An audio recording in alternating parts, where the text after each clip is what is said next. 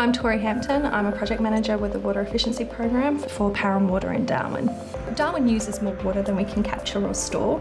We've got unpredictable wet seasons, so we don't always know how much water we're going to get each year.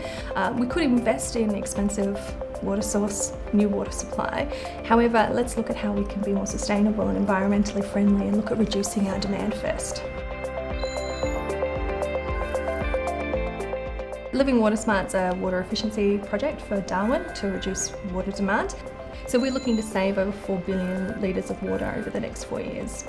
We started in January 2017, inspected over 30,000 properties with plumbing partners and leak checkers, and actually visually inspected the properties for leaks at the meter. We worked with Esri Australia to develop mobility applications that we can give us data in real time. We used our leak checkers to actually go inspect the meters, record the data there, where they found a leak, inform the customer and offer them a $200 leak fine and fix rebate, where they could call the plumber to record all the data so they could actually get it fixed, and we got the water savings.